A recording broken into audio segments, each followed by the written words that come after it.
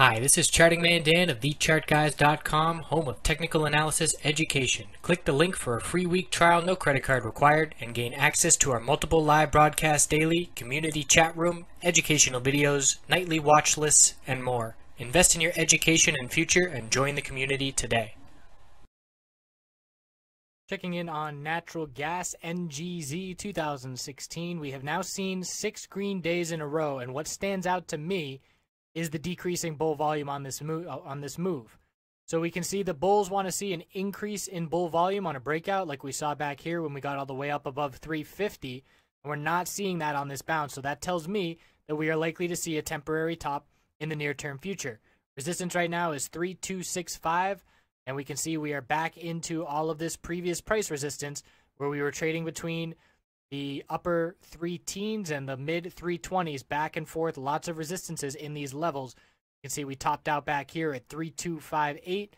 Up here's a resistance at 335. So the bears are close to coming in my opinion. And at that point, we'll look for some short-term consolidation, which should be healthy at this point. We're pretty overbought on some of the smaller term time frames. Let's look at the 4-hour chart. And the RSI here is above 80. You can see the big upper wicks of profit taking the last 3 candlesticks, and we will be looking for some consolidation to cool off the RSI, establish a new level of support, and for the bulls looking to continue to the upside. But the hourly time frame, what's going to give a clear indication for me, we already have the bearish MACD cross.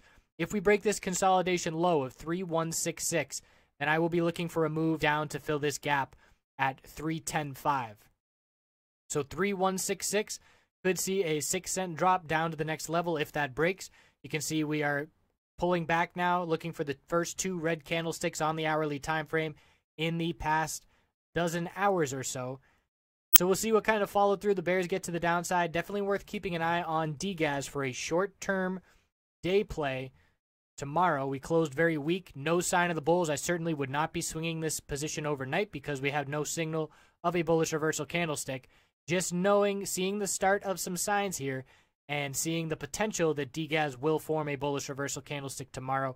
And keep an eye on that 4-hour chart. If we do see that bearish MACD cross and a loss of some key supports, and we're actually not even that close to the bearish MACD cross. It was the RSI I was thinking of.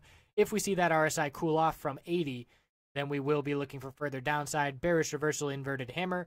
Red candlestick over the next 4 hours will confirm that.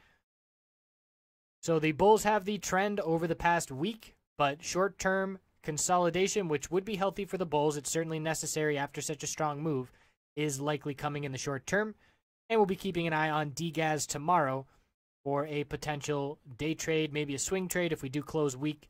But as of right now, I wouldn't be confident in either position right now, UGAS or NATGAS. I'd be all cash and waiting to see how it plays out heading into tomorrow with my eye on NATGAS. We'll check back in and see how it plays out.